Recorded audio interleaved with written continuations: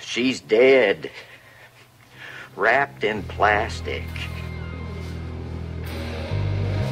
Welcome to the Twin Peaks podcast.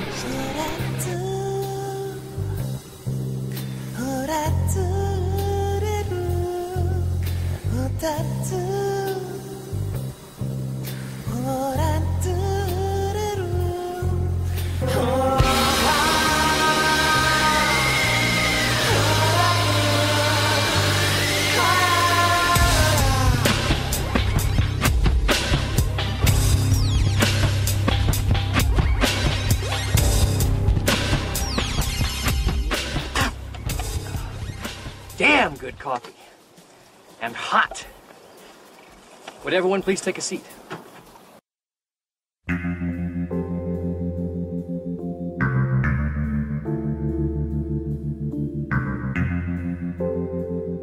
Welcome everyone to episode 6? Yeah, 6 of the Twin Peaks podcast. I'm Matt. I'm Melanie. I'm Brad. And I'm Caitlin. Season 1, episode 6, Cooper's Dreams. Cooper and Truman have tea with Log Lady and discover a macabre crime scene in the woods. And Audrey takes a job at her dad's department store. I was confused as to why this one's called Cooper's Dreams. I guess there's a few things from his dreams that come up in this episode, but I thought this would have been a better title for episode 3. Yeah. Where he actually had a dream, but... What was the title of episode 3 again? It was called Zen or the Skill to Catch a Serial Killer. Yeah, the Tibet one. Yeah, last episode I completely forgot after listening to it that I should have asked you guys more in detail about Mike/Gerard. Like, why do you think the One-Armed Man has two completely different stories? Like, in Coop's dream he's Mike and cut off his own arm after seeing the face of God, and in reality he claims to be a shoe salesman named Gerard who lost his arm in a car accident. Did you guys have any thoughts, or is he lying, or is he... My thinking is that the dreams are, well, clearly they're all symbolic, and that it may be more things that apply to the One-Armed Man in the dream may apply to other people in real life. Okay. But he needs all the pieces to make the puzzle fit. I agree completely. Okay. Brad, was this a green light go episode? As opposed to a red light episode? Well, I'll say, because they say in the end of the last episode, I think Horn says green light. Does he? Yeah. It's when, him and, Leo? Yes, when he's in the woods with Leo, he says something like, he says the actual words green light. Oh. So my thinking was that would actually be the beginning of, pushing forward. And this episode definitely moved forward, though the first shot begins with a giant red moon. That's the biggest red light of all. So, yeah, it opens up and Coop doesn't tolerate his sleep being interrupted. I guess his brain needs to be rested.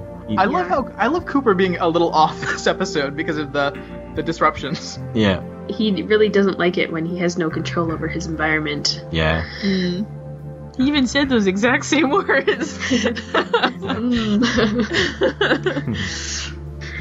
4 in the morning is an early start. What were you going to say, Mel? I have in my notes, damn Icelanders. Damn Icelanders. Yeah. He would never say that. It's only damn good coffee. Yeah, I know, it's always in the positive, but that's what I wrote. Damn Icelanders. Damn is a positive for him. I know. Yeah, so the next scene, he's getting some coffee and stuff. I couldn't tell if that was supposed to be later, or if he got up immediately and went there. Because Audrey's up too, so I'm not sure if it's still 4 in the morning in that scene, or... Because he also says, I can't talk, I'm late. How could you be late if it's 4 in the morning? But yeah, I assumed it was kind of later. And when he walked in, he was holding a coffee mug before he even sat down. And the coffee mug didn't match the ones on the tables. Did he bring his own mug? Oh, did it say FBI on it? Also, he's wiping off the mug, too. Maybe he just grabbed one from a dirty mug from another table. I can't wait. I need it now. Well, it's probably his prized possession, his prized coffee mug, and he just, habitually cleans it all the time. And Audrey and Cooper have a little talk. Audrey is 18. Yes, she is. I like how they put it like 1 year past the legal age. Yeah, well, depending. Isn't it 17? 18 is legal in the U.S. Oh, really? It's 17 in Canada, I think. isn't it? I have no idea. Oh, I don't know. It's 18 in Alberta. Oh, is it? Oh, maybe I'm wrong. I think Well, exactly legal then, anyways. I think it varies by state and province in both really? countries, doesn't it? That's very likely, yes. Yeah. Interesting. She's 18, that's all that matters. Perfectly legal. The way he asked her that, too, is a little shifty. Yeah. How old are you, Audrey? Why are you asking? No reason. Yeah, But he completely cuts her off, too. She's like, hey, I'm on the case. I'm gonna help you out. Look, I got a busy day. Let's, Yeah, he's not falling for her charms this time around. Run along, Pee-wee. Kind of seemed that he warmed up as they continued talking. Like, at first, he didn't want to talk to her at all, but... Yeah, he was grumpy. But yeah, she desperately wants to impress him, it seems. Yeah. What happens next? We go to Jerry. Yeah. Leg of lamb. foodborne illness. Yeah. Salmonella. We have Leland come in Oh, yes. during that. He's looking worse and worse. Yeah. Just looking like he just got out of bed and whatever. I'm starting to question, like, is Leland, like... I understand he lost his daughter, and it was tragic, and that will destroy someone's life, but Yeah. there's gotta be more to it than that, right? More to what? His breakdown? His complete breakdown. I mean, it feels that way. Or there's maybe like a buildup of stress, maybe his job or whatever, and this finally just pushed him over the edge. And his psychic wife. Psychic or psycho? She, I kind of completely forgot that he worked for Horn. Yeah. Until this, because it's we haven't seen them together in a while. yeah, since the first episode. Right. And I mean, is shifty and in all up into the crazy antics that Ben is into. I kind of wonder if Leland's maybe worse off than we suspect. You mean that he was involved in those shifty dealings? Yeah. Good series going. Jerry wears some pretty crazy shirts. Buttons all over the place, and yeah. I couldn't tell if that was a Chinese-inspired shirt, or... Well, he was just in Iceland. Maybe it's Icelandic inspired. Shirt. I don't know. I don't know what their costumes are like. Yeah. Crazy colors, no doubt. But it's hard to tell what's happening with fashion back then. It could have just been the 90s. Yeah. Yeah. Who knows? Yes. That could have been perfectly acceptable shirt to wear in everyday life back then. Back then, you're talking about it as if it's like 100 years ago. It was what, the 90s? It wasn't? In ye oldie times of the 1990s. What's the name of his Icelandic lady? Heppa? The giant? Heppa. Like a Heppa. HEPA filter, yeah. Nice. Move on to Jacques' apartment, or... So I saw that clown finally, and that is scary. That is. Looks like it had leaves for hair or something. I don't know. I couldn't tell. It looked like a woodsy clown. But anybody that has a clown painting in their house definitely has serial killer potential, I would say. Definitely. Because the natural response is to be terrified of clowns. Yes. Anyone who likes clowns is clearly psycho. Didn't Manson paint a bunch of clowns? I think that was Gacy, I think. John Wayne Gacy. Oh, yeah. I think. He was a clown. He was a clown. No, yeah, maybe. But I thought he painted clowns, though. Oh. I don't know. I'll have to... They all painted clowns. They all painted clowns. They all did. That's why clowns are evil. And we find out it's Jacques' blood on Leo's shirt. Did we know that before this episode, or no? No. Yeah. I think we just found out it was the same blood type, though. Well, before they even said that, Cooper said it's Jacques' blood on Leo's shirt or something. Maybe he's just going with that's his intuition. That's what he said, and then they kind of confirmed it because it's the same blood type. But it's not a real confirmation, just the same blood type. That's very confusing to me. What's really weird is now we know for a fact that Bobby has completely loused everything up. How so? Well, because if he planted a shirt with Laura's blood, then it would have been a piece of cake. But now he's confused the crime scene so much that now, for some reason, Jacques has Leo's shirt with Jacques' blood on it. So, I mean, luckily Cooper's got his magical dreams to fall back on to figure this out, because otherwise it's completely destroyed. Yeah. What I want to know is how'd that porno get stuck to the ceiling? Maybe I don't know. I don't think you want to know. It never showed what he was looking at or, like, how it was held up there. I just assumed it was stuck somehow. But, he held it with tweezers, so... I would imagine it would be kind of a... Ugh. There was also a matching violin picture on another wall that goes with the clown picture. Oh, was it scary? Equally scary, or...? No, it was just done in the same style. Oh. It wasn't scary. Maybe there's something menacing about violins that I just don't get, but... How about clowns and violins? Clowns playing violins? I wonder if Jacques lives with his grandma. There's no ceramic figurines, though. Exactly. That's how you know. Yeah. When they opened the cupboard, there are some pretty strange pictures. They had, like, photographs taped to the inside of that cupboard there. Of the cabin? In the kitchen. Yeah. There's all kinds of... Was it all different cabins, or... Must have been the same cabin. Okay. What else was in there? Strange pictures of people, and yeah, I just remember getting the impression that they're really weird. I just got a quick glance at them because I was writing like mad, but I liked, Harry was like, Jacques was working in the lumber field until he acquired a little excess tonnage. Then he became a bartender. Yeah, a little slight jab there at Jacques. Yeah, excess tonnage. Harry's trying to spice up his personality with some jokes. Yeah. He's trying. He's trying really hard. There was also another excellent moment. So Cooper wanted a donut and coffee, which he got. So he takes one bite of the donut and then hands everything to Andy. And as soon as Cooper like starts talking and walks away, Andy starts eating the donut. What? I did not see that. I didn't see that. That's awesome. I feel like this is not the day to mess with Cooper's donut. No. Bite your hand off. Oh. And he acted like when Harry gave him that coffee, he drank it and acted like it was heroin or something. Like he almost had an orgasm when he drank that coffee. It is heroin for him. He lives on that stuff. Yeah. I understand all too well. So Shelley dropped out of the 11th grade to marry Leo, we discovered. Where are Shelley's parents? Yeah, I'm wondering that too. I think they're dead. They must be.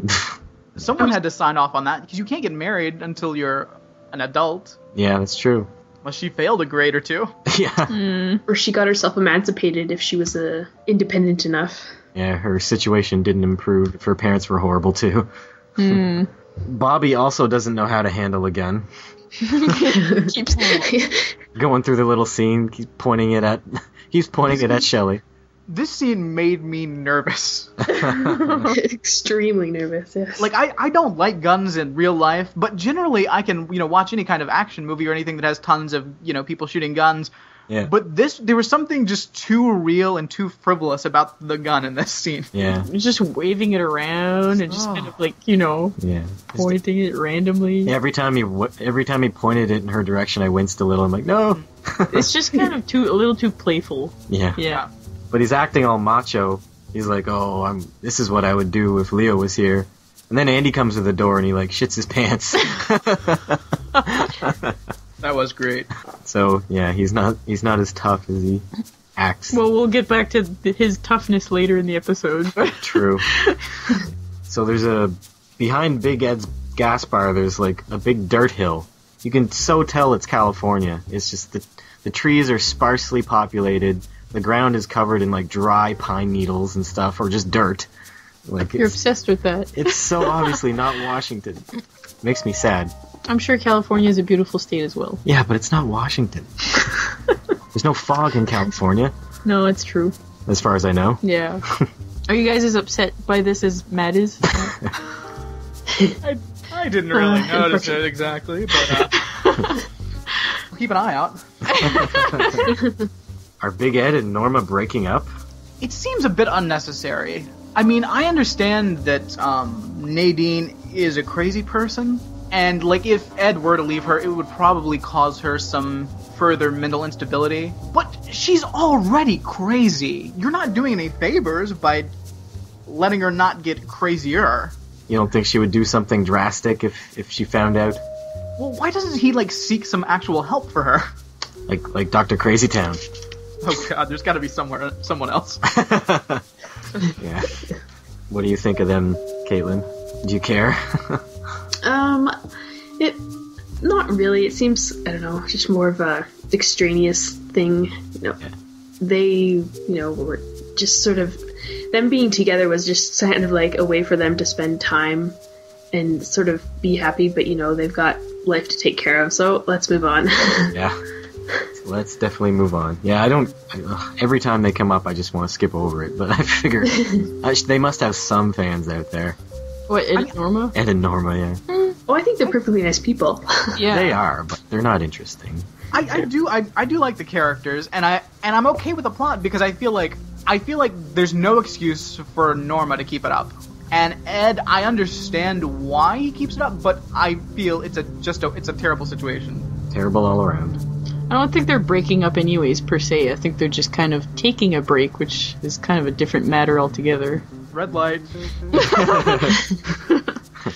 Audrey's job interview. Don't you wish you could control your job interview how it goes like her? Listen, this is how... I would feel terribly guilty. Yeah. I wouldn't. I'd be like, this is what I want. Give it to me. Or I'll call my daddy. I'll tear my shirt in half and call my daddy. She is resourceful. With a name like Emery Battis. It's the most unfortunate name. What do you think of him? Do you think he's, I don't know, in on any shenanigans at all, or...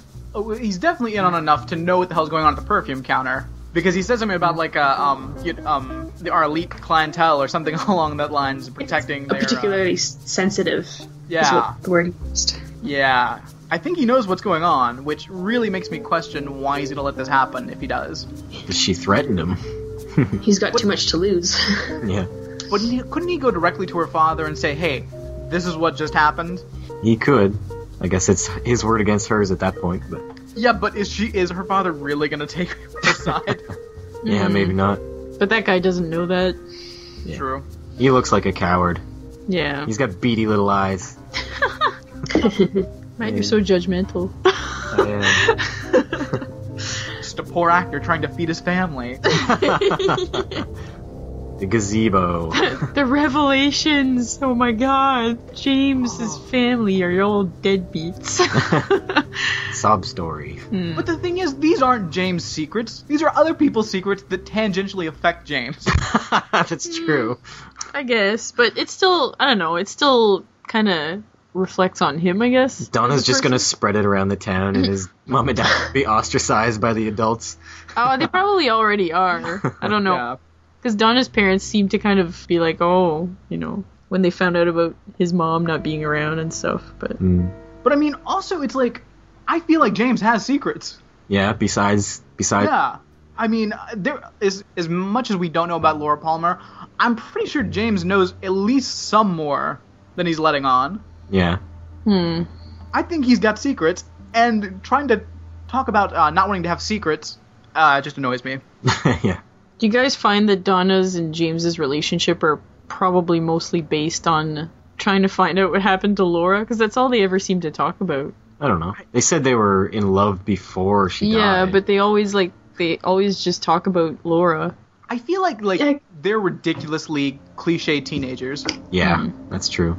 Well, it was a pretty monumental thing in their lives because Laura was like a huge part of each of their lives. I mean, if that's what they're both thinking about most of the time, I wouldn't really expect them to talk about much else. For some reason, I wrote donuts in caps. Well, they're eating the donuts with latex gloves on. Oh, yeah.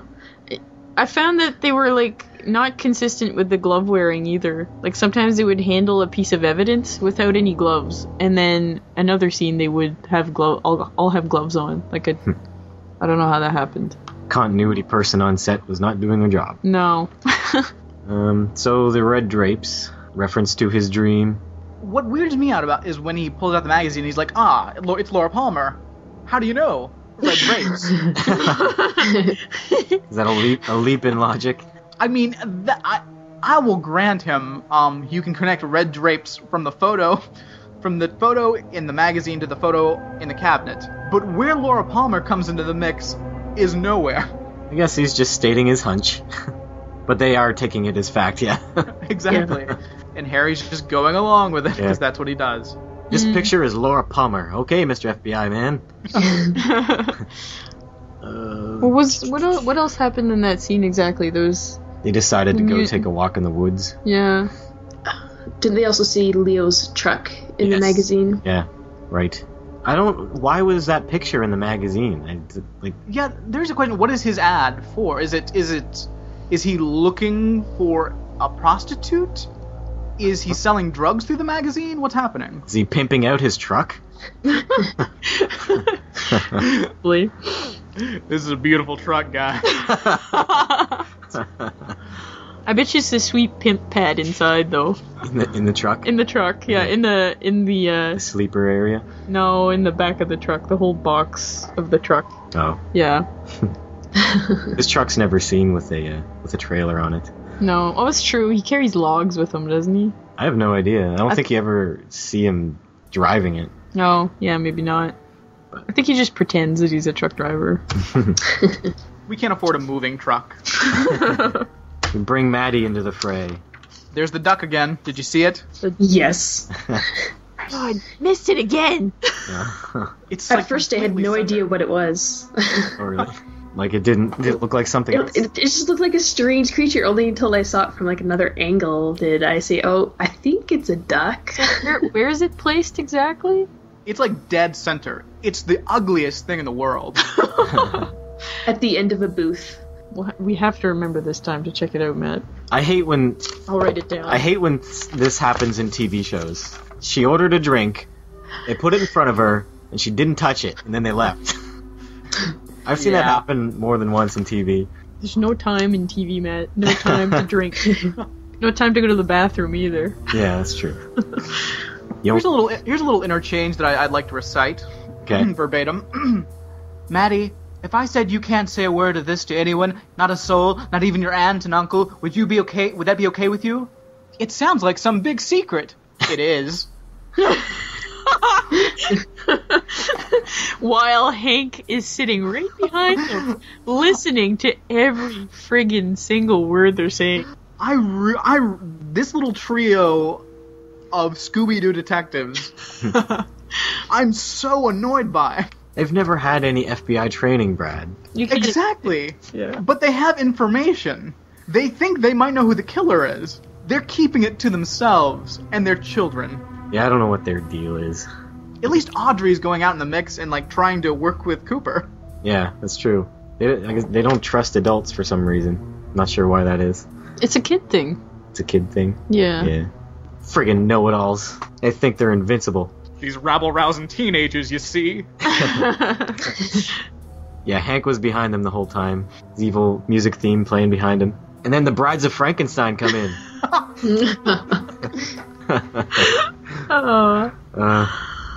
I thought Norma was a bit better off after that than Shelley, their spa treatments and pampering. Well, her hair was taller, though. I actually thought Shelley's was more acceptable. Norma's hair was much bigger. I was looking more at the face and the makeup. And Oh, okay. I always focus on hair, it seems. Refugee beauty queens are queen refugees. Invitation to Love clip. Oh, I have the quote. Okay, go.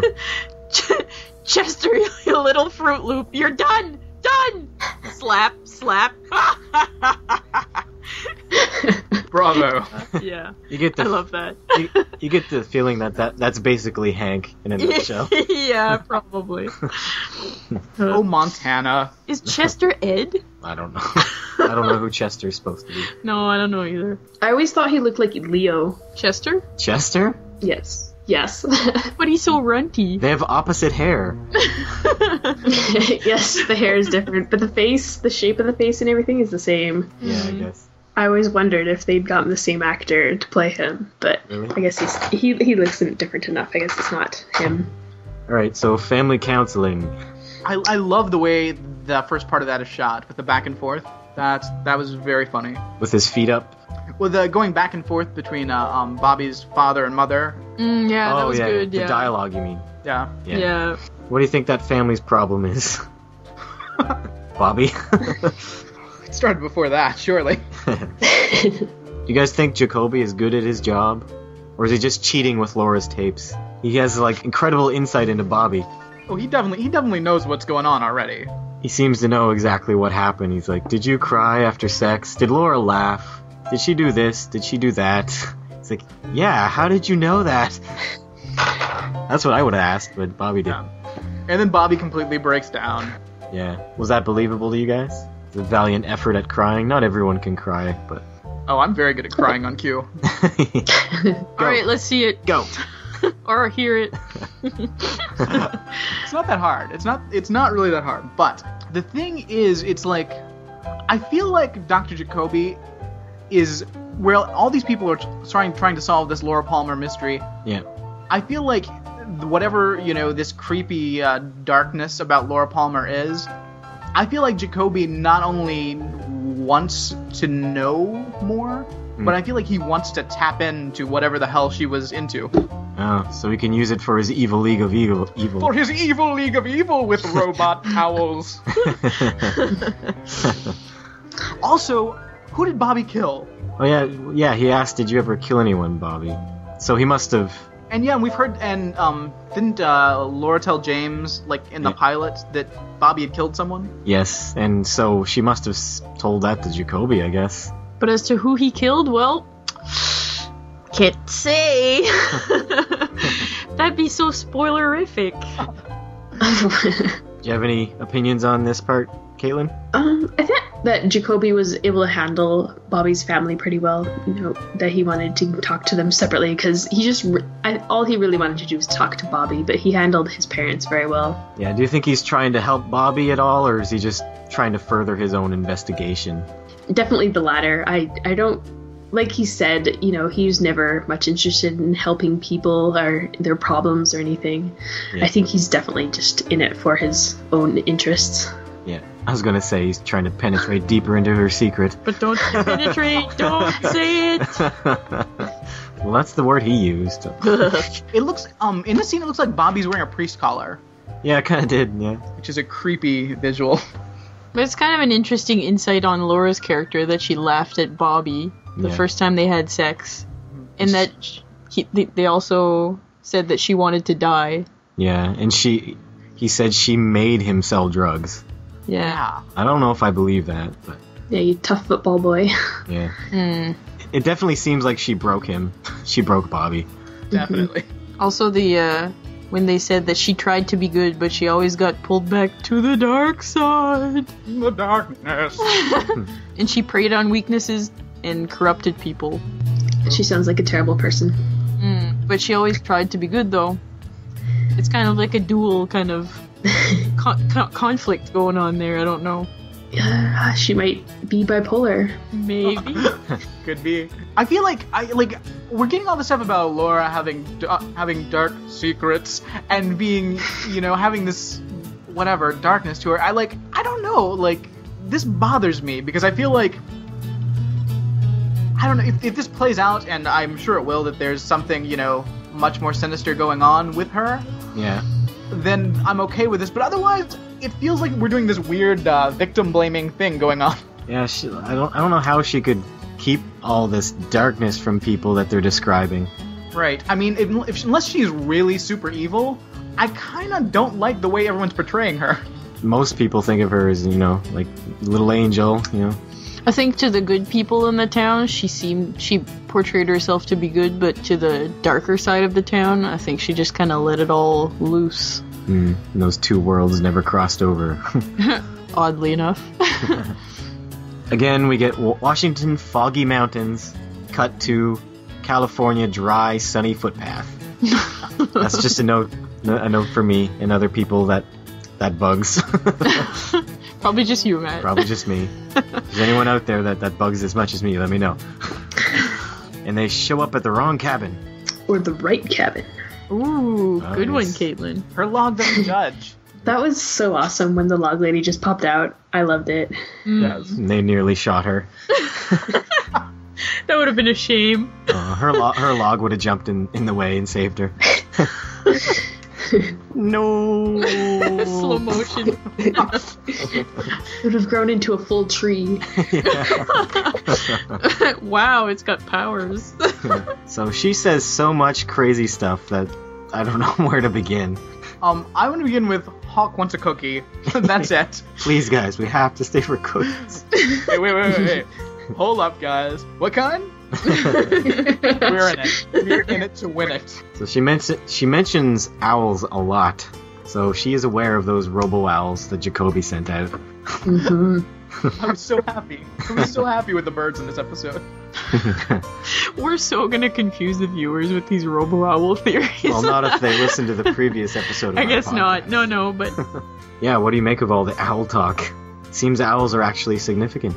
Yeah, I don't know. I mean, Yeah. we have the crow right as they come up to Log Lady's cabin too, Mhm. and then the crow when they go to the other cabin as well. There's lots of birds. What do they mean? They're the spies for the enemy. For the evil legion of evil. She says, "Shut your eyes, and you'll burst into flames." Nonsense. And then she says something about the devil hiding in flames or in fire or something. Well, that's probably a reference maybe to the fire walk with me thing or something. Right. I'm guessing that her husband was killed by fire, because she said, my husband was a logger, he met the devil, fire's the devil hiding in the smoke. Fire bad. You shut your eyes, you'll burst into flames. Maybe he fell asleep and got caught in a fire while logging, Maybe. He passed out mid-axe swing. and the owls watched it happen. No. And they didn't help, but they could have. Damn owls. I thought I read somewhere else that he was a firefighter, but maybe that's Oh, just really? a different canon or something, but I don't know. Either way, he's dead. He's dead. So she recounts what she saw, or what her log saw. Can I mention that she What? said that they were 2 days late, too? Yeah, they were 2 days late. They were 2 days late. Was it their fault? Because of Dale's faux pas with the log at the diner? Yeah. Yeah, she would have told them then. Yeah, because he was especially rude to her log. Yeah. Indeed. Anyway. Mhm. I think that's what Hawk was trying to prevent there when he stopped Cooper from talking and asked about the cookies. Yeah, that's true. Coop, you don't have proper log etiquette. So yeah, she recounts what happened. She heard laughing, owls were flying, flashlights came by her cabin, I guess. 2 men, 2 females, and then later 1 more man came by and she heard screaming. So how did that play out in your mind? What do you think happened? Yikes. Do you have a scenario? In my mind, like, it's been since the pilot, and I think I said this on our first episode, I feel like there were two events happening. One with Laura and Ronette, and then something else happened to mix things up. So I'm guessing whoever this third guy was is the one that either freed Ronette or killed Laura Palmer, Okay. or both. You still believe it's sort of ritual sacrifice kind of thing too, or? I don't know. I was hoping they'd have a tea party with dolls, too. Let's don't. Like a crazy one, you know? Oh yeah. She would have had dolls sit in each chair. They would have kind of had to lift up the doll and put it on their knees, you know? Or she goes like full Miss Havisham. Have some cake. Well, there's no cake. Oh, there is no cake. No, only cookies. We should mention how Dale translated that whole log lady spiel. Translated? Well, how he saw it like as being like 2 men, 2 women, and then he said the footsteps were a separate man. How would he know that it was a separate man? You know what I mean? It could have been one of the guys. Well, didn't she say she heard one other person later after the 2 men and 2 women? Maybe. But I don't, it didn't seem that specific to me that it was a different person. No. I don't know. Yeah, that's kind of what I was thinking as well. Yeah. So then they find the correct cabin. I love Dr. Hayward's stick. It's ridiculously large. He is a very small man, though. Yeah. Oh, it's so funny. I love they keep telling him to hold back. It's like, don't worry, old man, stay there with your stick. Stick's not as useful as a gun, I guess. No, it's not as good of a weapon. Unless it's a magic staff, like Gandalf or something. Mm-hmm. I don't. You're getting ahead of yourself there, Matt. I don't think Hayward is Gandalf. No. Thou shalt not make diet lasagna.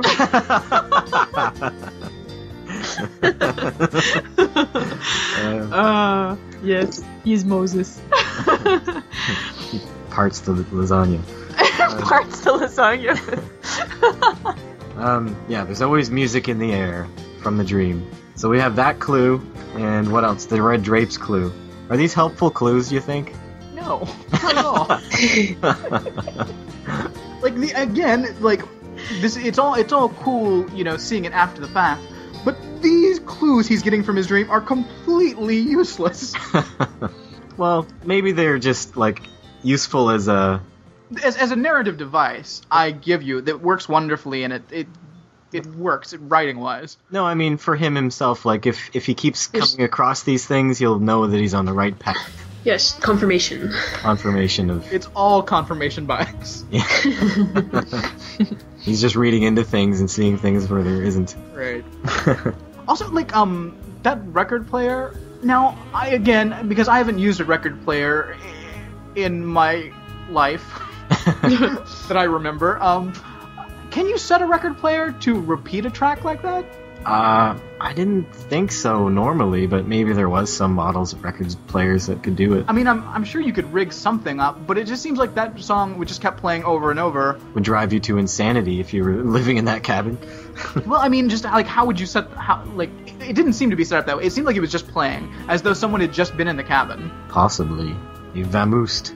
Well, if anybody out there knows a lot about record players, they can let us know, I guess. Yep. Well, it seemed to be when they got into we heard it right when it was just ending the song, and it looked like the record player went back to the beginning. I don't know. I think it seems reasonable for record player. That wouldn't be a particularly complex thing to be able to do. Mm. So what do they find in there? Find Waldo, a camera with film in it, Yep. blood, twine, and poker chips. Yeah. Poker chip with a chunk out of it. Hidden inside of a clock. What were they doing in there? Yeah. Quite the party. I want to know what's on that camera, but the film's open and exposed, so I guess we won't find out. So we go to the party at the Great Northern. Yeah, Pete seems to find Catherine's alcoholism kind of amusing. Yeah. He's like, "Oh, easy on the sauce tonight, will ya, Kathy?" But she's like, "Whatever," and he just kind of chuckles at her while she drinks. What's keeping that marriage together? I don't know, but he seems to find her cute though when she drinks. I don't know why. Love you when you're sloshed. I feel like it's like he's blackmailing her just to keep the money flowing because he can. He hates her just enough to stay with her. You think he hates her? Yes. Or is that just you hate her? No, I think he clearly doesn't like her. But I don't know. He looked at her in fondness as she walked away with her second drink. I don't know. He just kind of chuckled and kind of just, aw, so cute. Or maybe not so cute, but just, aw, that's my Catherine. There's the alcoholic again. Yeah, aw. Audrey's spying again, and she witnesses the unsexy sex time for herself and somehow doesn't barf. She does have a weird reaction, though. At first, she seems distressed and upset by it, but then... I don't know, either amused or shocked enough to deal with it, or she I don't know. She really enjoyed her father getting smacked. Yeah. I enjoyed that too, actually. I enjoyed his expressions. Yeah. One for each slap. But really, he's already cheating on his wife, and the mistress is upset about it. Yeah. I feel like if you're cheating on someone that's married, I feel like you should not be that shocked that they're going to see prostitutes as well. Right. You always think you can change a person. I think she was upset at first, though, because, it was her dad, but then she laughs, I think, because she's like, haha, I got more information on for my investigation. But what did that have to do with Laura Palmer? I don't know, it's just more information that she kind of gets to have. It's just shenanigans with the mill. Yeah. She's still accomplishing more in these investigations than James and Donna and Creepo Maddie. That's true. Creepo Maddie. We see another one of Jerry's crazy shirts with this little Cupid pin on the collar. He says, "I want to cook for you." Yes, that's probably the worst pickup line I've ever heard. Well, especially considering the salmonella that's going into this cooking. Yes. Yeah. He is a foodie, yeah. I like his other pickup line, too. Should we take a dip in each other's respective gene pool? It's terrible. Can I just say, ew? Ugh. She doesn't seem opposed. No, she's just like, I like little troll men.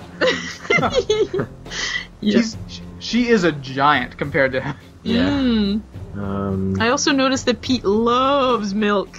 He's got a huge beer mug full of milk. Really? Yeah. Oh. He was just wondering- like, just talking to somebody drinking all this milk.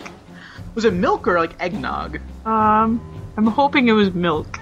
Because eggnog's kind of... Eggnog just disturbs me. Eggnog's not in season. No. Plus, it's disturbing. I like it. I find it disturbing. Who wouldn't want to drink raw eggs and stuff? So who started that music? Yeah. And It were they seemed to come out of nowhere. trying to drive Leland insane? Starting a new dance trend. I thought that I was really surprised that Catherine went along with what Horn told her to do because she's not particularly happy with him, and Yeah. But she was a trooper. She went at that dancing like she had nothing to lose. Yeah. Well, she was a bit tipsy. Always.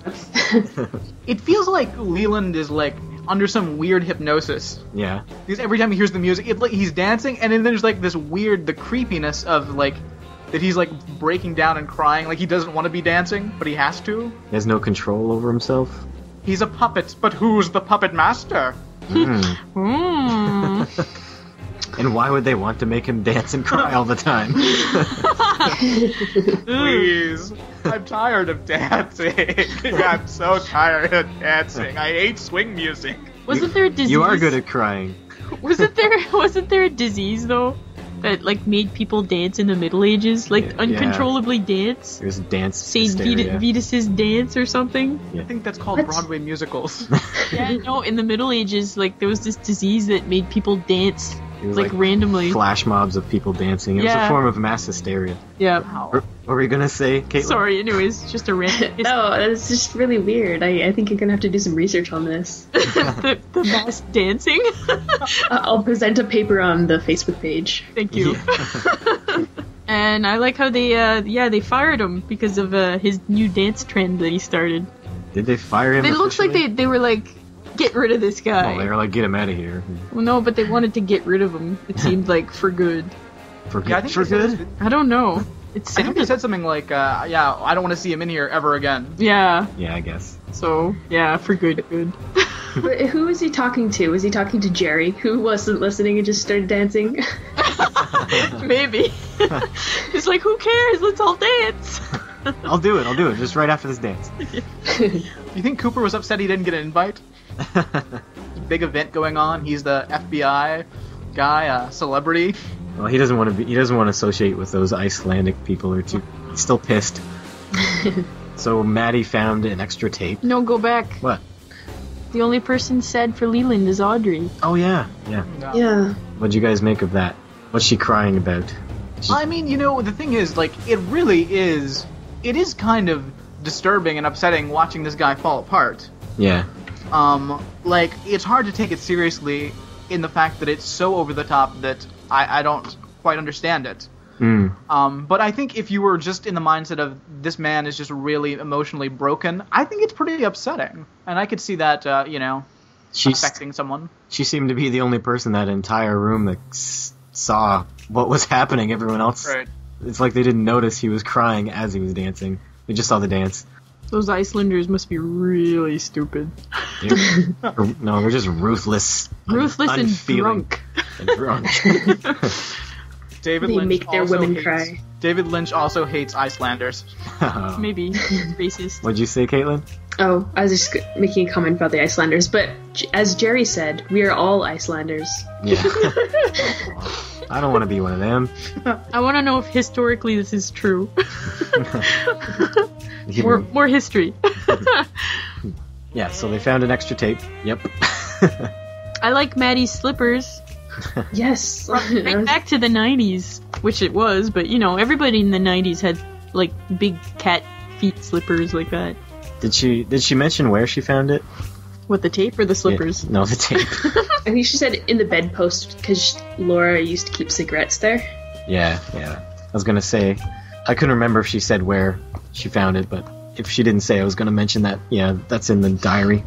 She keeps stuff in there. But she It keeps must be What? she keeps the tape in the bedpost, right? Yeah. But so is this box? Did she just have this box on her, or where did the box come from? Maybe it all fit in the bedpost. I don't. It's a large bedpost. Josie and Horn rendezvous. So, what do you think's happening? Okay, Ben Horn is playing Catherine Martell, Yeah. and that the arson that he has asked Leo to do, he's actually going to blame it on Catherine. Okay. So you think he's with Josie? Yes. Okay. What do you think, Brad? I agree, but I think he may be playing both of them, Against each other? right? Mhm.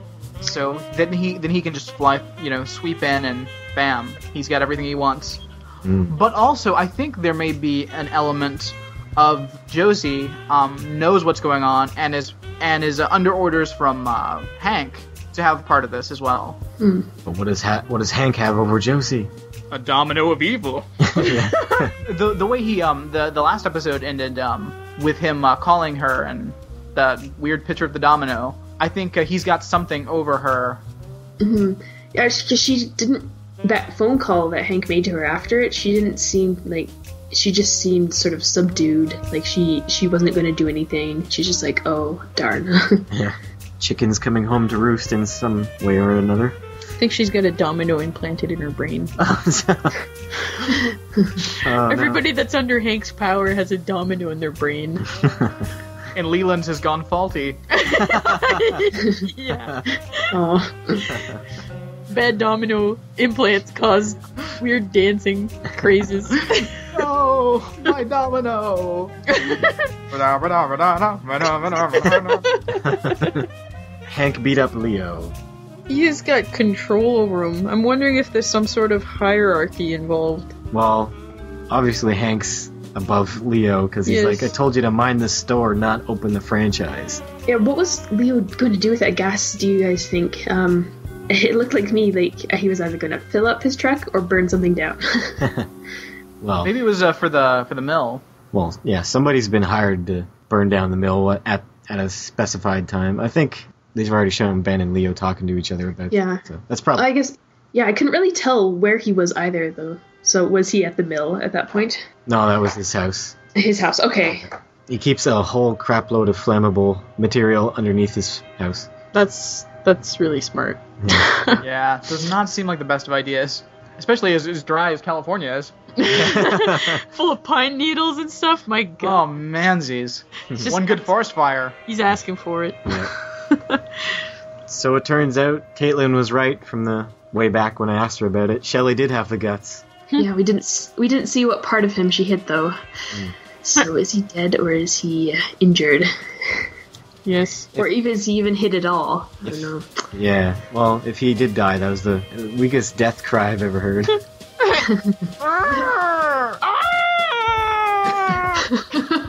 I love that sound, though. Like, it sounded pretty rough. I just imagine, like, she hit him in the jaw and, like, his face is messed up. Found it just sounded like a really angry cat. She shot a cat behind him. So what do you think's gonna happen to Leo? Dead. That would be nice.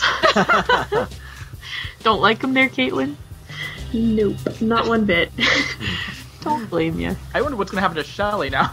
Yeah. Yeah, she shot a man. If he's not dead. Also, like, he was... if he goes unconscious or anything, he was already pretty beat up from Hank, which is not gonna look good for her. Yeah. Well, I don't know if they'll believe that she beat up Leo, though. She beat But if he's clearly already been beaten up before he was shot, and she doesn't have a mark on her. Yeah. Sneak attack. Maybe she threw said cat in his face and then shot him and it went right through the cat. Oh, poor kitty. I know. Sad. I swear, officer, he fell down and hit his head on the door, and then a cat jumped at him. And I tried to shoot the cat. I hit him in the face. But I have terrible aim. So then we go back to the Great Northern. Any comments? Surprise! I'm waiting for ya. Cooper. My first thought was that Audrey is messed. That I think it was how upset she was after watching her father and then seeing Leland break down, and it was my thought that she's trying to seek some sort of comfort or exert control somehow. Naked comfort. Sexy comfort. Yeah, it's kind of like she's at a weak moment, so yeah. What'd you think when you saw that, Brad? She's 18. It's okay. That's all I'm saying. That's all I'm saying. How do you think he's going to handle it? I think that Cooper will send her on her way and just tell her to leave. Maybe try and comfort her a little through words. But he will, get her to get on out. But at the same time, Cooper's had a long, stressful day. A lot of frustrations in that day. Yeah, There will be conflicting feelings. for sure. Anyone got anything else before we close that episode out? Nope. Oh. How would you guys rate this episode? Go ahead, you go first, Mel.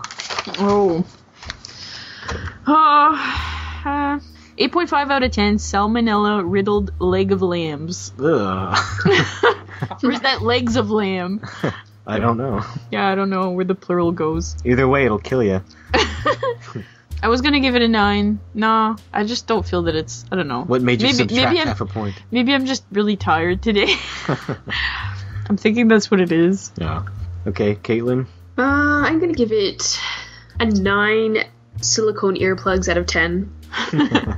So you like this one? I really enjoy seeing the log lady. I think she's a boon to every episode she's in. And yeah, an interesting plot development with on a couple of the friends there. So when they keep introducing like new possibilities with the murder. So Does the one that you're watching have the log lady intros on it? no, No? Okay. I see that you guys keep talking about that on the Facebook page, but Yeah. We don't Let's even see. watch. We don't even watch them though. I don't watch them, I skip them because they don't make any sense.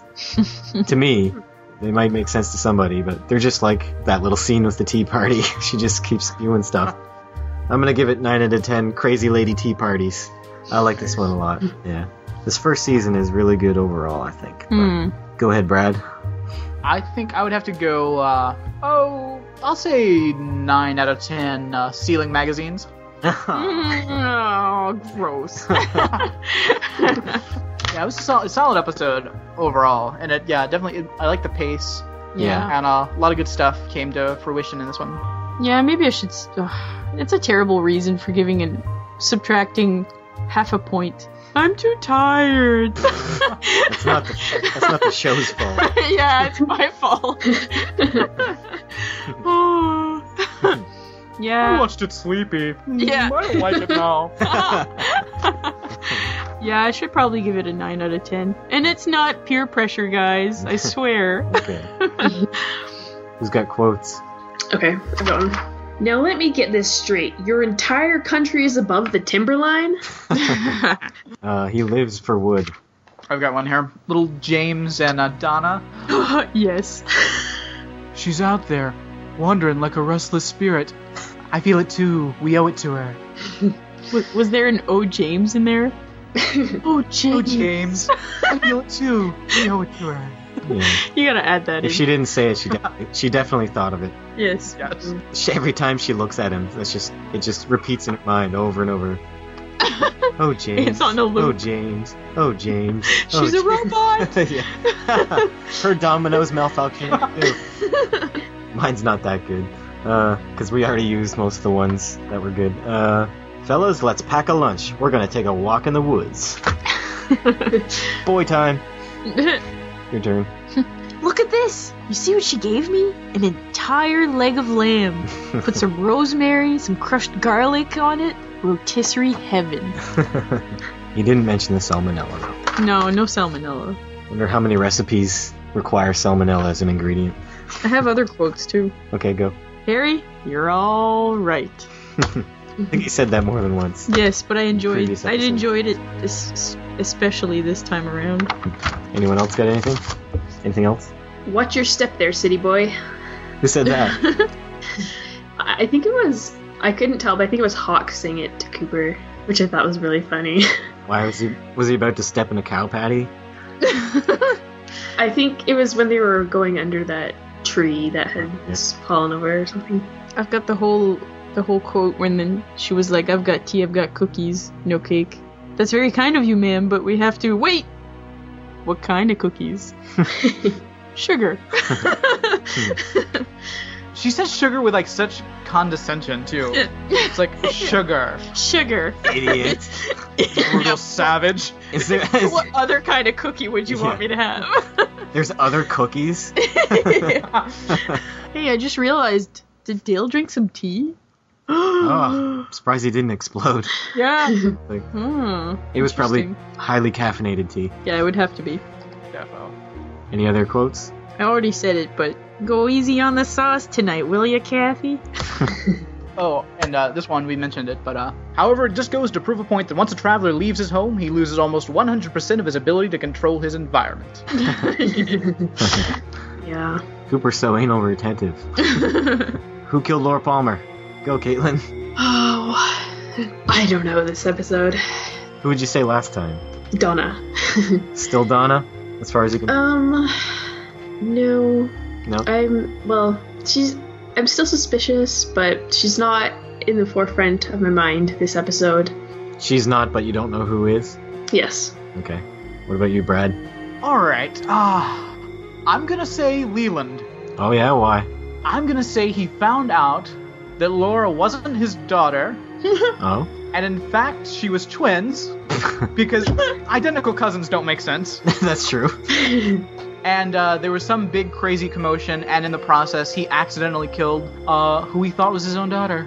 Alright. That's really interesting, because I have a theory, not on the death of Laura, but just on things in general. Okay, I also thought that Maddie and Laura... Well, Laura had a twin, but Maddie was her twin, and then they were separated because of birth for some reason. I don't know why, but so Leland and Sarah aren't actually her parents, but they couldn't have children, and so they got Laura, and they're so like happy after being so distraught after not having children that when she dies, they just can't handle it because it's a whole nother deal of stress. Nice. Alright, cool. I'm gonna say this, no offense to anybody that has a twin or that, knows a twin, but twins are a little creepy. They're so in tune to each other, you know what I mean? It's kind of... Some of them are, yeah. Yeah. They claim to be able to know what the other one's thinking, or know where they are, or know if they're okay, or whatever. Yeah.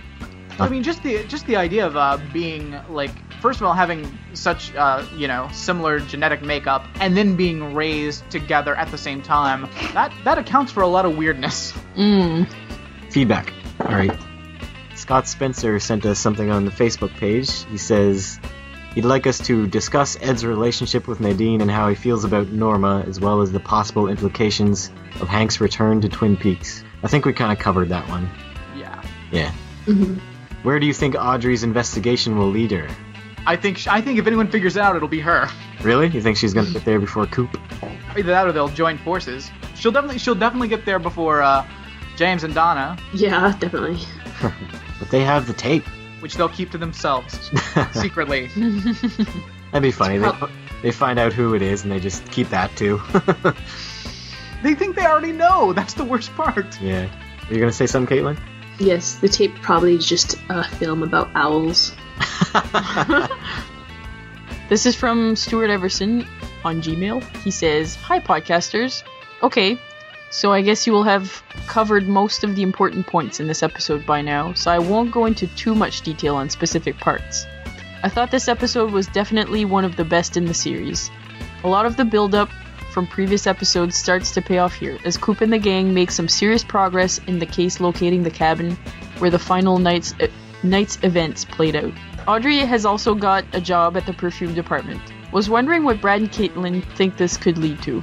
Did we cover that? Yeah. Sort of. They think, you guys think that she's going to be more successful than Donna and James? Yes. I don't know how much she'd find out at the perfume counter, though, because, her dad's bound to find out. I think that she's going to be working there, and, like, she may get something from, like, the other girls who work there if there's something devious going on, but I think that avenue might be limited. How far do you guys think she would go, though, like, in order to find out what she wants to know?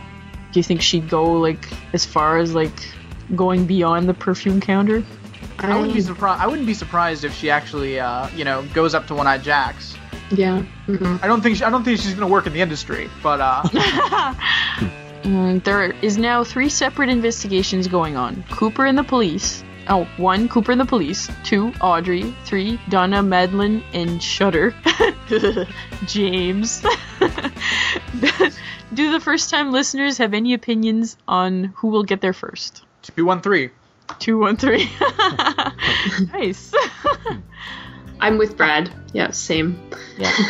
Oh, I do think Dr. Jacoby will get there before Laura. Before James and Donna. Oh, he should have put him in there. He also says, I'm curious to know the opinions of Brad and Caitlin as to how they see these investigations panning out. Is anyone going to be successful? Do they see the crime being a straightforward one, or do they think they will be left with more questions than answers at the end of the series? You think it's going to be a straightforward crime, or is it like really convoluted, you think? I feel it's got to be pretty complex just because of all the parties involved. Yes, I definitely think that this in no way will be straightforward. There's just so many stories going on that even though they might not be directly involved with Laura's murder, they will affect what happened. And just for the sake of putting together a show that's based so much on one central event, we have these other stories going on, but they are very closely related. I feel like it's got to be pretty splintered in how it eventually pans out. Finally, just some stuff I noticed from the episode. There is a secret cop hand signal for donuts. What? When Cooper... That was in the letter that was me. When Cooper and the gang are in the house searching for evidence, Cooper asks Harry to get some donuts. Harry then makes a hand signal to Andy, which Andy immediately recognizes and fetches some donuts. Donuts have become so integral to the investigations that they don't even have time to use words anymore. I wonder what kind of hand signal that was. He made like an O with his finger. An O? With his 2 fingers, his thumb and his index. Yeah. I think this says a lot about what's going on with Twin Peaks. They have the time to sit around and make special hand gestures. They've already got the tear thing. Now they've got a donut sign. These kids are not. It's their gang sign though. It's the Bookhouse gang sign. I feel like they probably have meetings to get together and make up funny handshakes. Yes. Moving on. Leo seemingly has a speed habit. Shelley says to him on the phone, "You know how paranoid you get when you've been popping bennies." This could explain a lot. That's a good point. Like, how did he know that someone had been over there? Yeah, I don't know. He's got contacts, though. The idea that someone's watching the house. Yeah. That means he very well knows that Bobby is going over there. But you'd think that if he did know, that he'd be much more angry than that. I think he just has a sneaking suspicion, I think. Mm-hmm. We find out a little too much about the Bopper's sex life. By Boppers, I'm assuming he means, Bobby. Okay. Bobby. Yeah, That's Bobby. his nickname. We haven't seen Mike in a while. Yeah, it's true, yeah. His best friend, yeah. Or Nadine, really, I guess. They kind of fell on the wayside. He'll return someday. Yes. Cooper's observation skills get even more incredible after he recognizes Leo's truck from the Flesh World magazine cover. Yes, we noticed that too. We find out what we knew all along. James is a liar. Keep up the good work, Stuart Everson. You can go ahead, Caitlin, I guess. Okay, and we have an email here from Matthias. The most important scene in this episode is the one between Jacoby and Bobby. Did Laura want to die? Did Bobby lie to Jacoby? What was corrupting her? What drove this beautiful, popular, and rich girl to prostitution and drugs? What was she fighting when she did good things? Meals on Wheels, helping Johnny. Okay, so we'll answer some of those questions. I don't know. We talked about kind of what we thought of Laura. I thought she was bipolar. What's causing her to do these things? Any ideas?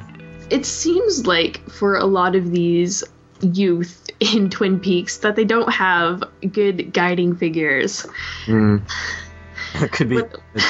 What is going on? Where are all the parents? Yeah. And maybe it's being separated from her twin sister that's given her emotional issues. Yes. There's something missing.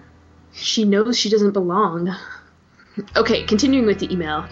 James is the only one next to Cooper who have realized that the adults' lives are something bad and want to be frank with Donna from the beginning. Is James too good for Twin Peaks? Ugh. No, he should leave. Well, he's so good that he has to leave. Another thing on James and his family and their secrets. He talks about his mother.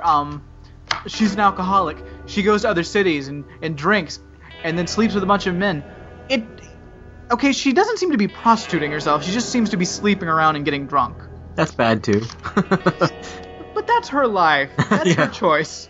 Don't judge. But Don't begrudge her joy. But she's leaving his son at home, all by himself, and he's getting into biker gangs and stuff. But he's like 17 years old. He can be left alone for a weekend. That's true.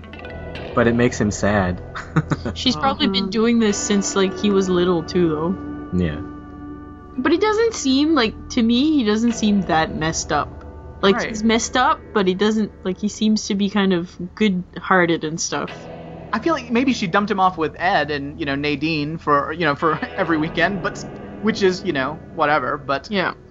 he clearly has family looking out for him. Mm. Yeah. Even though they're crazy. James, stop judging your family. Yeah. Yeah, like one thing he said earlier, I told you that my dad died when I was 10. He didn't die, he was a musician. Is that so terrible? But he also said he was a bum musician. So Again, how do you know that? You were 10 years old and your mother's told you that he was a bum musician? Maybe he just wanted to get away from your mother. Maybe. Email continuing. Is there any location that you find particularly creepy? Do you feel that something terrible might happen when we're at the Great Northern, the Martell's house, the woods, the police station, the Palmers, the RR, etc.? I would say the cabin was definitely creepy. The cabin and Which the one? woods in general and stuff. Yeah, well, cabin? the red curtain one? cabin. Mm. Yeah, that was definitely creepy. The Palmer's house is definitely one place I would not want to be. Yeah. that's mine too. It does have an air of dread. I can't explain it because they haven't really shown anything specific. Well, they've shown Squirrely Peasant Man, and they've shown I guess. yeah, and they've just shown different visions and creepy stuff. shots of fans. Yeah, but it's just got a really, I don't know, gives me a shudder every time they go in there. Mm. Okay, and the final part of the email. The log lady says they are 2 days late. Would she have told them something else 2 days ago? And in brackets, the day for the events in episode 3. Good luck with recording. Matthias, Sweden. I don't think her information wouldn't have been different, I don't think. It's the same thing. I heard some people. Just earlier. Just earlier. Maybe they would have stumbled across something else had they pursued what she told them earlier. Maybe. About how many days are we past the murder at this point, do we think? It's roughly the same amount of episodes, so it could be Coming up on a week. It could be 5, 6, 7 around there, I think. Right. I don't know if it's exactly the same amount of days as episodes, but it's close. It's a Wednesday, we know that. How do we know that? Because Audrey should be in school on a Wednesday. Oh, right, yeah. Yes. I just remembered something What? in the scene where Maddie calls James or Donna. I'm not sure who she was calling, but Donna, I think. yeah, but you could hear Laura's mother in the background yelling at Leland. Could you? Yeah, Yeah. yeah, she was saying something Leland like Yelling at him in a bad way? I don't know. I couldn't really quite make it out. Well, I think she had heard the noise and was calling for Leland because she thought it was him. And Yeah. Oh. Alright, you want to go ahead, Brad? This one's from Claire. Hello again, everyone. Racked my brains for points this time.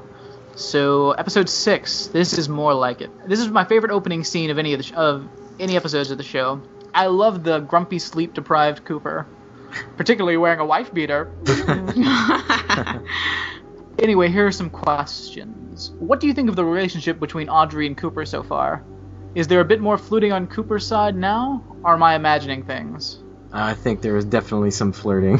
Defo. How old are you? Next question.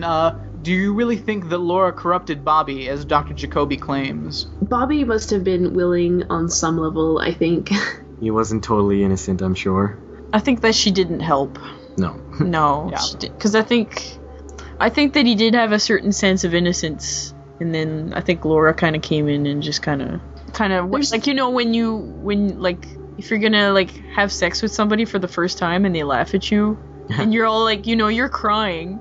No, I don't know anything about that. I don't know anything about that. But I don't know. It just seems to me like, you know, for him to be crying, like it just seems like there's a certain sense of, you know, I don't want to sound like gross or cheesy, but like for him it was a certain sense of wonderment, you know, and for her it was just like haha, you know. Haha, you see the beauty in this.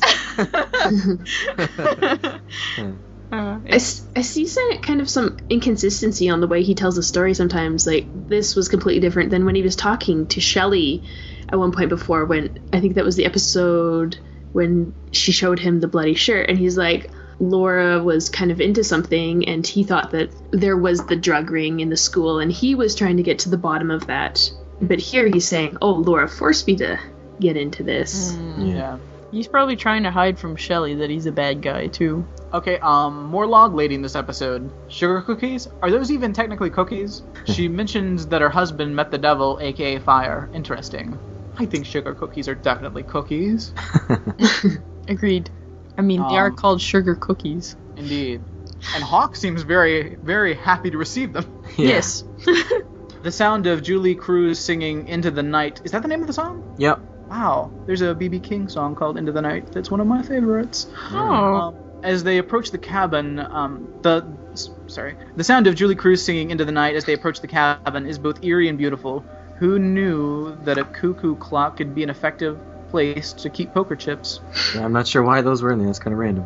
I wonder, did Waldo bite the poker chip? Is that why there's the piece missing? Well, they found a piece of a poker chip in Laura's stomach, remember? Because Dr. Jacoby synced the robot birds to attack her.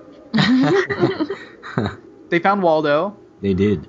Swing music. More great work from Ray Wise as a man being driven mad with grief. Like the coffin diving scene, the scene in which he cries and dances while everyone is merrily copying him is hilarious and heartbreaking. Twin Peaks at its finest. What do you guys make of the fact that Audrey is also crying while witnessing him? We spoke about that one, unless you have anything else to say. This is one of my favorite episodes in the first season. Even James and Donna's declaration of love on the bandstand of angst can't ruin it. Wow. And she gives it 9.5 large groups of insane men staying on my floor. Nice. Singing at 4 a.m. That's from Claire Laffar. That would be a perfect band name. Bandstand of Angst. Bandstand of Angst. Yeah, it's a good band name. If we ever start a band, Matt, Brad, Caitlin, should start a band, guys. Yeah. Bandstand of Angst. I'll play the spoons. I'll play the triangle. Yeah. I'll play the harmonica. Sweet. All right. Yeah, we should close this one out. It's getting long. It is. Oh wait. Sorry. We hit a couple things on the Facebook group. What was it? Didn't someone get this? It seems like people are getting all kinds of stuff out of Twin Peaks, which is awesome. Yeah. Didn't somebody get a pie? Oh. Oh yeah, that was a good story. That was Right. from Claire Laffar. Nice. I like that. I like it. I like you're making it work for you. That's good. Let's see if I can find it. Didn't Scott Spencer meet a lady supposedly? I want to say there was something about that. It may have been somebody else, but somebody met a lady by mentioning. Yeah, that was him. I remember that. So yeah, on the Facebook group, Claire Laffar mentioned she has on a slightly related note, after complimenting my workplace's apple pie the other day, but mentioning that, as a Twin Peaks fan, some cherry pie would be nice, I just received this email from our catering manager. Hi Claire, we have damn fine cherry pie on the menu today. Please bring down this email, and you will receive a free Claire's damn fine cherry pie. Regards, Rupert, catering manager. And then she awesome. And then she says, "Made my day." That is rad. Scott's story is in that thread, by the way. About how you met somebody? Okay, yeah, so, yeah, she put that, and then in the comments for that, Scott Spencer put something. He says, "Lol, when I was working security in Austin back in the early 1990s, I carried a micro cassette tape recorder with me to help me with incident reports. At an apartment complex in East Austin, I was undercover, wearing a suit and a tie while keeping an eye on the new construction. One evening, one of the girls who I was acquainted with, who lived nearby, came walking in my direction, saw me talking to my recorder and smiled. I smiled back and asked if I had something out of place. She said, "No, it just looked like you were leaving a message for Diane." I caught the reference to Cooper, and we had a nice laugh over it. Nice. See, I like that. I like the people listening to this show have got mad Twin Peaks game going on. Yeah, everybody try to pick up with your Twin Peaks knowledge. It might work. Use the Twin Peaks flavor, everyone. Use it. All right. Anything else? No, I think that's good. Okay. All right. So let's sign off and go watch episode 7. Yeah, 7. And I promise that next time I will try to not let the Icelanders make me lose any sleep. Just like Spur. Just drink some coffee. Yeah, I'll drink some coffee next time. Okay. All right. Bye, everyone. Bye. Bye. Thanks for listening. Check us out on twitter.com/TwinPeaksCast. Search for the Twin Peaks Podcast group on Facebook. And visit us on twinpeakspodcast.blogspot.com. Email us your feedback at twinpeakspodcast@gmail.com.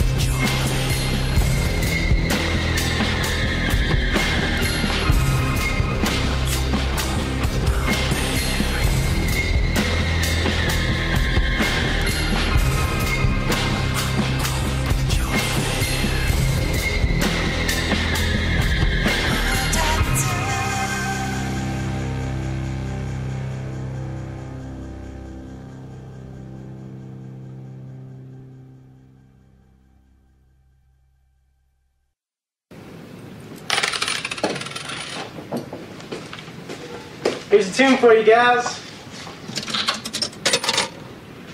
Okay. Don't do anything I wouldn't do.